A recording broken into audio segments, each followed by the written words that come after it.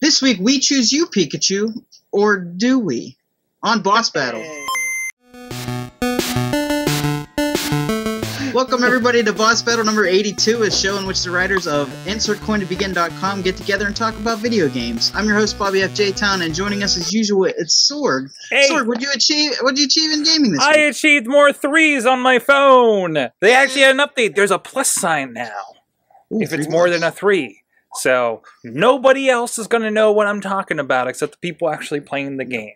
So, which is none of us. That, and I've been playing, actually, I don't know if I talked about it on the show, there's this really awesome HTML5 Game Boy 1 emulator with there it is playing Super Mario Land, actually. I think it's just web game. I can't remember the name. Yeah, I don't have a name of it. We tweeted about it like last week or something. Get back to me on that one. So, and my wife just friend requested me on Game Center. Nice. Oh, that's just not nice. All right, Rizz, what'd you achieve this week? First of all praise Lord Helix. Praise Lord Helix. Praise be his name. Apparently, I'm like one of the last people to know about this game. It's called Plague Inc.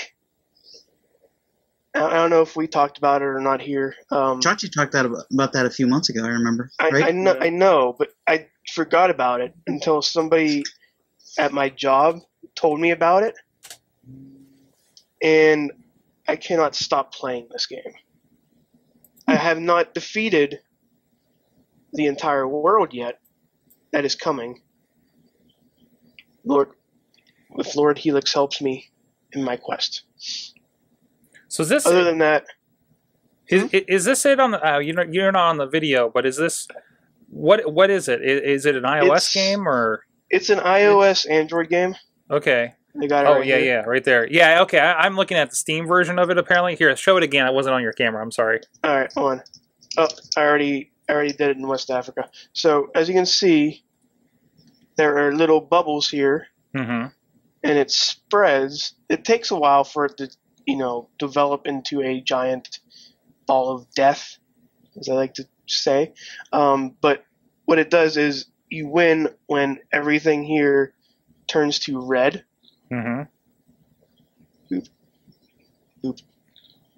And it just pretty much kills everybody in sight.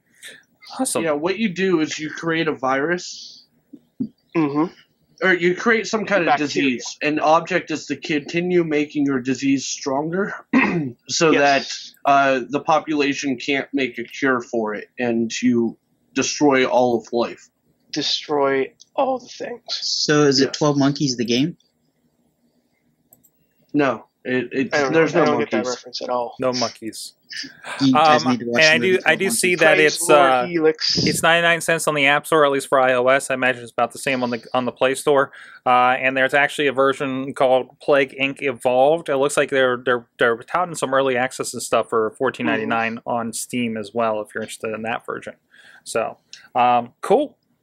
But yeah, apparently I was late on that because I told Chachi about this amazing game, and he said he already had it months ago. That happens. Yeah, it does. Dick. Hey. Awesome. Chachi, what'd you achieve this week? A few things. I found Crazy Taxi on Xbox 3, on the 360. So that was exciting. I listened to Bobby and I downloaded Sid Meier's Civilization. Nice. If you haven't, do it. And it's free. Why not? Yeah, it's a free game first off, and it's a good game. PC? No, Xbox. What's that? Really? Yeah, 360. Yeah. But and the thing about this game, and the reason why I asked is because a lot of people I follow weren't happy with this being the free game. And like one in particular said that that's another point for PlayStation. And I'm like, but they're giving away a $60 game, whether you like it or not. And then I played it, and I'm like, all right, so that guy doesn't know a good game from the hole in his ass. So I'm just like, whatever. I keep playing it. It's a different kind of game, right? I mean, it's not like we gave you Titanfall or Tomb Raider or something, you know? It's right. It's a different game from what they normally give you. It's a strategy game. What's that? It's a strategy game. I don't normally like strategy games, but this one's a little bit. It's more fun. It's like a party strategy game, if that makes sense. But on top of that, so it's Clue. I broke 10,000 gamer points. Wow, nice. This week. So there's that milestone. Stick that in your pipe and smoke it. On top of that, Sorg, I don't know if you saw my message in the chat, but the Sorgatron Media Justin TV page has broken 1.3 million views. That doesn't seem right. Wait a minute. We did it, everybody. That doesn't seem right because we were at I thought we were at 700,000 weeks ago. Well, wow. Okay, maybe we got featured on a replay or something. That's awesome. There you go, 1.3 million. It probably only took us 7 years to get there, but hey, it's 1 million views. That's true. Keep clicking on it, Mad Mike. What's that? Keep clicking on it, Mad Mike. That's what I accomplished this week. Awesome. All right, and from the chat, Mad Mike got 100% achievements on Lego Marvel Superheroes and the Lego Movie game. All right, and I achieved this week. I started Kingdom Hearts again. Nice. So I only played a little bit of it. Didn't have a lot of time this weekend, but I played it. I liked it. The intro was kind of weird because they kind of technoed it up a bit, but I think it'll be fun. I'll stick with it. So, all right, we're gonna move on to our next segment, which is things around the net with Chachi. We need a new name for it. Yeah. This will be an award-winning segment as soon as I get a new name for it. So let's start with the runners-up. This week I have a story that shows a video game, specifically Pac-Man in this case, burned into a screen that looks really cool and could be art. To the point where I might actually try to find one. According to Richard Ebert, I think it'd be cool to have. According to Ebert, video games are not art, but he's no longer with us, so they are. Yeah, well, that guy's in hell playing Pac-Man for eternity because he said that. Too soon. And the second runner-up this week is a cosplayer pulls the Master Sword and someone gets stabbed. Oh no! Oh. It was a domestic dispute. Of course it was. Yeah, the guy had a Master Sword, used it to stab another guy in his house. Did he shout? Happened. Yeah. What's that? I hope he didn't twirl around. He held down B a little too long. He powered up with the fire. Fire just shoots out of his thing. That would be awesome. And next, the actual awesome things that I found on the internet this week. So, in case you're under a rock, Twitch Plays Pokemon finished the first game Friday night. They beat the Elite Four, became Pokemon Master. It took them 16 days, 7 hours, 45 minutes, and 30 seconds. Damn. That is actually faster than what it took me to beat Pokemon X. In that time, they had over 1 million people playing the game and 36 million seeing it. Wow.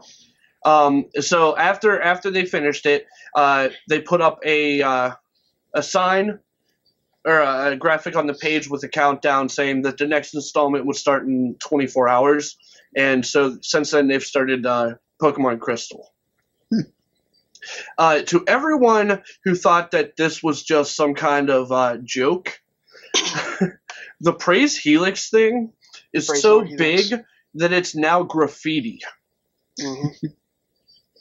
People are tagging places with the Helix shell and Praise Helix under it. And there's a picture over at insertcointobegin.com where you can see it actually done. Praise Helix. Next up, so European prisons may be extremely lax. However, their rating systems are not. To the point where European Stick of Truth players, the new South Park game that came out recently, don't have access to 7 playable scenes in the game. Wow. Instead, what they do is they put up a picture of a statue face palming. Looks like Michelangelo's David. The European Union flag. And this one, it says, "You lose again, Europe. The scene when you're trying to disable the force field around Randy, but instead accidentally force the probing machine next to him to probe his ass with violent force, is not meant for your eyes. Randy, in obvious rectal pain, urges you to proceed forward." Wow. It looks like a weeping angel, kind of, but it's. Yeah, I think it's the Michelangelo's David.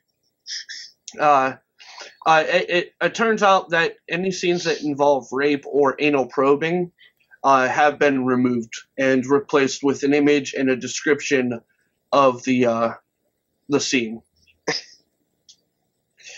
And last but not least, there's a comedian on YouTube named Brentalfloss, and he does this awesome series. Name. What's that? First of all, awesome name. Yeah. And what he does is he takes what he imagines would be the lyrics for lyricless video game theme songs and records him singing the lyrics to those songs. And it's everything from Super Mario Land to one that was uploaded recently, Metroid. And it's called Metroid Fight for Love. And it's a back-and-forth tale of Samus messaging with the scientist that she messages with, whose name I can't remember. But you can go over to insertcointobegin.com and see all of the stuff that I put in there this week. And there's a link for Brentalfloss's YouTube page, as well as the Metroid Fight for Love video. Nice. So, and that's it. Awesome. Next, we're going to move on to our next segment, which is things you should be made aware of, which is our news. And Rizz, I think you have the first story on Nintendo and possibly ending online for certain devices. Tell me if you heard this one before. Nintendo does something stupid. But yeah, Nintendo is going away from their online services for many of the Wii system games, as well as the DS games. It's going to start on May 20th, and it doesn't involve YouTube's or the actual store itself. Yeah, Netflix. You can still use Netflix, too. Yeah, you can still use Netflix, which is pretty much why Wii is only used now for adults. But this is kind of I get it, but I don't get it. I don't get it because it's taking away from playing a game that you like. Even though there's not that many people on there, there's probably going to be somebody on Mario Kart for the Wii. There's somebody always going to play with those games because that's the Wii system. Well, here's the problem with Nintendo. Nintendo hasn't had a lot of internet experience. Whereas Microsoft, was it like 2 years ago, they finally killed the servers for Halo 2. Yeah. Well afterwards. People actually were playing it to keep it alive. Yeah. I don't know why Nintendo looked at Microsoft and went, we should do that, but only sooner. Yeah, and that's the thing. And so they're not seeing, because Nintendo didn't do a good job at making people want to play internet games. There's not that very many people. Anything, Sorg. I mean, you gotta think, for them to have the servers, for them to run these servers, for us to still play Mario Kart costs them money. That's why we pay for Xbox Live. Is so we can so they can keep those servers running to play whatever games, right? So in this case, one, they're not collecting the fee for that. Two, probably not that big a number is still playing it in comparison to how many consoles they sold. I mean, there's really only a handful of games this applies to. For how many years the Wii has been out, I mean, you're going to see this end-of-life thing. This is the thing, you know, you're not going to be able to pull out, well, in this case, Mario Kart for the Wii, but you're not going to be able to pull out probably Call of Duty Modern Warfare 3 in like 5 years and expect to be able to have the same online experience you did before. These things are kind of stuck in time, you know, and this is going to, you know, your long time playing. So I never picked up Mario Kart, so now I completely miss out on the online experience. That's the only reason why I kept my Wii for so long. Was because I wanted to play online, and I wanted to play Mario Kart online with people across the country and across the world, because they were still online when I came on last year. Yeah. I had a blast. So the only thing I really got to play online with the Wii was Smash Brothers a little bit and Dr. Mario. And it was fun to actually play Dr. Mario against somebody, you know, and I think that's in this list too. Smash Brothers is also on the list. Yes, yes. But which is bullshit as well. But I think it shows that Nintendo's ready to move on, you know, from the Wii and the DS, and just focus their entire thing on the Wii U for now until the new console comes out. And my only real problem with this, I just think where the position Nintendo is and with their old Wii versus the new Wii and everything, they're not going to have a 5-year lifespan for the old Wii like we have with the PlayStations, right? Yeah. You know, after the new one comes out. They're just not ready for that. But they were selling a version of the Wii last year at least. Like a new, smaller version of the Wii. You know, so there's people that just got on the Wii bandwagon and buying the older games, and now all that stuff, as advertised, is now end of life. So the new version of the Wii didn't have all that stuff, though. It didn't. It was all just disc games, and that was it. Oh, okay. So it had no online capabilities at all. It might have been able to connect for updates, but that would be it. Interesting. Like okay. Try. It was like the Nintendo Mini or Wii Mini, right? Yeah. I'll see if I can look up the specs on that. Mini Wii. So, right, we're gonna move on to our next story. I am a child. Guys, did you know you can get 2 games that are coming to the Xbox 360 that were previously exclusive Xbox One games? What? Yeah, Peggle 2 has just announced that it's coming out for the 360 on May 7th. That's a big get. Yeah, and it's going to include a new mode called Multiplayer Duel. That's all we really know, but I'm excited that PopCap's bringing it over to Xbox 360. The other one is Blue Point Studios is working on Titanfall for the 360. Already pre-ordered. It's a different. It's not the same studio that's doing the one for the Xbox One, but they said that it's going to be just as good. And they actually allowed more time so they can get as close to the Xbox One experience on the 360 as they possibly can. So I think that's good news. I'm excited for Titanfall. What do you guys think? For those who can't who can't get a Xbox One yet, it still lets us play Titanfall. I like the idea, but always just like when you put Call of Duty on the Wii or the DS, what are you not getting? Especially since this was just announced. Why did they decide to do that? You're also getting a different studio too. That's the only bad part about it. I'm still excited. I'm not so iffy about that. For the game, though. But that other studio is a conversion company. It's like Gearbox used to take old Halo games and turn them into PC versions of it. That's how I played Halo on the PC, and it was by Gearbox. But they took the Bungie game, and it was the adaptation of that. I mean, it's a little different if you're down converting it for an Xbox 360 from a One, but I don't know. Again, what are the limitations going to be? You know, is it just not going to look quite as well, just like with the recent Call of Duty games, or is it going to be a little bit more? I don't know. I gotta see the review and see what the differences are and if it's worth picking up. Because I'm interested in Titanfall in general. Mm-hmm. I have a press release from EA here, and it says, I'm just going to read a little excerpt from it. In these last few weeks before launch, Respawn is in the final stages of polishing the Xbox One and PC versions of the game. Bluepoint is doing the same with the Xbox 360 version. To give them the time they need to put the finishing touches on the current-gen version of the game, we are moving the Xbox 360 ship date to March 25th in North America and March 28th in Europe. The extra 2 weeks will ensure the full world of Xbox gamers has an awesome experience. All three platforms have amazing intensity and dynamic gameplay between Titans and Pilots, and we can't wait to see what everyone thinks when they start playing the full game next month. So I think it's in good hands, and they said that Respawn handpicked this studio because they've done good work in the past. So I'm confident in them. Good. All right. Our next story is there's a game coming to Steam. It's in Steam's Greenlight program right now.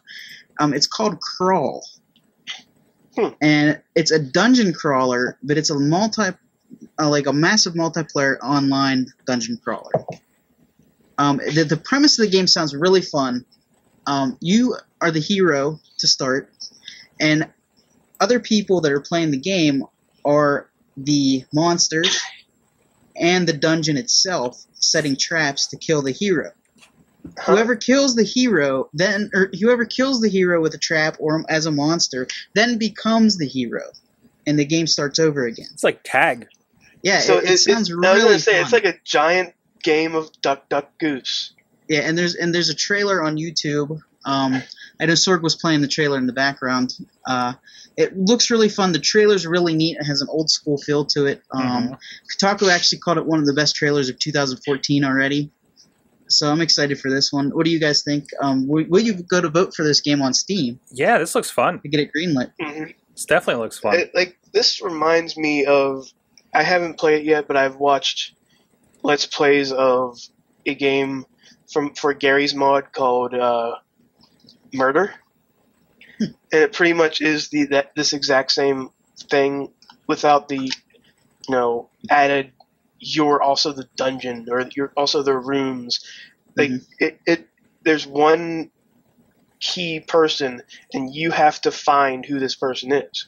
Mm-hmm. Now, of course, in this one, in Crawl, it's pretty point on who's the killer, but in the game, you just go around trying to find this person, and I enjoy it. I'm enjoying hearing about this game now, and I want to vote for it. Go do it now. And go do it now. I will. It reminds me of like the old school PC games. Mm-hmm. Like it's very 8-bit and really awesome looking. And they have a narrator narrating in the trailer, and it sounds like Vincent Price, so it gives it that really creepy feel to it. So nice. It's really cool. All right, and our final story. Today, DC, during one of their press events, revealed that a new Batman game is coming. Yes. And Rocksteady is back to the Batman franchise. The game is called Batman Arkham Knight, and the trailer is amazing. The game is going to be, they said it's going to be bigger than Arkham City was. Gotham City is open, like the entire Gotham City. It's not just a small section of it. I gotta say, though, I like I said on here a few weeks ago, I actually played through like a good half of Arkham City. Mm-hmm. And that already feels huge. Oh, yeah. And this is going to be huge. Like, huge. Huge. Yeah, I can't even imagine. It's going to be like, it's got to have to be like Batman Grand Theft Auto at that point. But you know how it is. Like, you got a bunch of buildings kind of run over, but there's always just points. It's not like the entire thing is explorable. Yeah. Although I am amazed at how much in Arkham City was like these side missions. Mm-hmm. I was an asshole Batman because I was just going through the. This guy, like, I'm hearing a guy yelling for help, and I'm like, no, I need to go. No. I need to go find Mr. Freeze. No. Batman has his priorities. Batman's okay. thick. But no, yeah, I can't wait for this. I'm completely sold on the idea Batman, of this. Sorg's Batman was actually the Dick Knight. The Dick Knight rises. Now we've hit that spot. Guys, what was one of the main things that was missing from Arkham City, though? Oh, I don't know. We could have gone without the Ra's al Ghul. I'm currently stuck on the Ra's al Ghul dream sequence. We can do without that. I mean, one of Batman's key things that was missing from the game. His key toys. Yep. The Batmobile is going to be in this game. Oh, in. Now I'm interested. If it's an open world, then it has to be in that game. Yeah. Yeah. It looks awesome. It looks like a combination of the Tumbler and like its own unique Batman vehicle. Here's awesome. my question. Batwing. They didn't say anything yet, but I would imagine. I hope. It better be. Give me a Batboat. And I think they said, like, at the end of the trailer... Bat shark repellent. Thank you. Thank you. Some days you just can't get rid of a bomb. Like, he holds the bomb over top of his head and starts running down the street. Yep. That would be awesome to have it, like, a 1966 Batman game. I need to watch that They're one probably going to have, like, a DLC of that, too. Just have Adam West do all of the the things that Batman does, and just have him talk. Well, speaking of DLC, I guess at the end of the trailer they announced that if you pre-order the game, you get to play as Harley Quinn. Nice. So I don't know if it's a different, like, how they did the map things. Mm-hmm. No, I hope it's not, but I hope you can actually play a good chunk of it as Harley. Now, is this going with the Arkham City Gotham? Yeah, it is. Arkham City storyline? I heard it's the last one in the Arkham City franchise. Okay. Because this is the last game. You guys know what happened at the end. No spoilers. Don't tell me. Don't tell me. Don't tell me. Don't tell me. I'm not telling you. Don't tell me. But when you do, you'll be excited to know. You'll be excited and hoping that this person is in this game. Oh no. Oh no. That is all. We'll just leave it at that. Yeah. Oh no. All right, that's going to bring us to our final battle question, which has nothing to do with the previous things we were talking about other than Pokemon. Yes, it does. What is the best starter in Pokemon to use? I'm out. Tag me out. I've never even played. Come on, Sorg. Never even played, man. What? I've never even played! Seriously, I booted up Pokemon a couple weeks ago on an emulator just to see what the hell it was about, and I got bored real quick. It's a fun RPG. I know. I don't play RPGs. What? Unless it's Shenmue and Kingdom Hearts. Wow. Sorg doesn't play RPGs. I don't. Wow. Get in the corner. I got a copy of Final Fantasy VII I barely cracked open. No, it's not Pokemon. It's not Pokemon. No. Chocobos are not Pokemon. My brand of Pokemon is the one where you throw apples at Pikachu until he gets unconscious. Well, what was your favorite Pokemon Snap character? The apples I threw at Pikachu. Snorlax. That's and Snorlax in the weird position Dr. Oak is in when he's looking into the picture, and you see only one of his hands. All right, Chachi, what's your favorite starter Pokemon? Charmander. Okay. It makes for a harder game, and for the most part, it's fun that way. I do have a pet peeve that I was bitching at Rizz the other day about. He was. In the game, for every gym badge you have, if you're unaware, it allows you to control higher level Pokemon. If you don't have the badge, the Pokemon will blatantly disobey you, Mm-hmm. and it happens at the worst moments.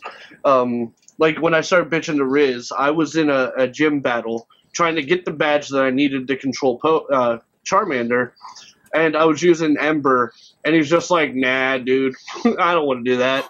He was just like, let's do Growl instead, which it affects like stats, but it doesn't do any damage. So if he kept doing that, I would be in the battle forever. I always get rid of those moves. Well, at the beginning, you only have the two moves, so you have Ember and you have Growl, and I'm just like, oh, this is horrible, so bad. And then, he doesn't listen. Nope. Rizz, what's your favorite? Team Squirrel, bitch. Smart. But yeah, just because he turns into somebody who has gigantic water cannons on his back. That is all. He becomes Blastoise. I know. So that's why he's awesome. And I'm going to go with mine. Mine also is a water Pokemon, but it's a newer water Pokemon. I actually like Froakie because he got me through Pokemon X pretty fast. And besides, he evolves from a frog-like Benjamin Franklin to a awesome kick-ass ninja frog. All right, I'm just going to stop it right there. And his tongue is a scarf. I'm just going to stop it right there. Yes. Frog-like Benjamin Franklin? Yes. Show title. Frog-like Benjamin Franklin is our title. Frog-like Benjamin Franklin. But he looks like Benjamin Franklin, doesn't he? He does. Have you ever seen? He does. He looks like Benjamin Franklin. He does. So, and then when I don't know. The first gym is usually strong against fire type. Like the first couple gyms are usually strong against fire types, and that's why I usually go with it. Because I know how I am with RPGs sometimes, and it's just like, oh, let's hurry up and beat this game so we can move on. And then I end up not having a strong enough Pokemon, and then I have to level for a while, and I'm just like, oh, that's why. So if I pick the fire Pokemon, then I know that I'll be taking my time.